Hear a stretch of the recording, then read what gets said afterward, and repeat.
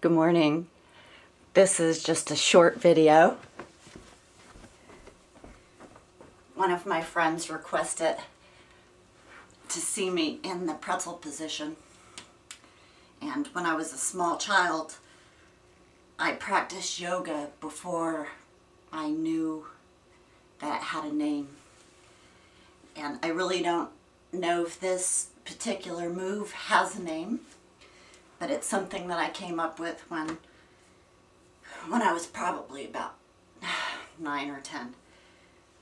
This is known as lotus position, I believe. I'm not a yoga expert. I just, do some crazy stuff. Anyway, I'm going to take this position into a headstand without unlocking my feet. See you in a little bit.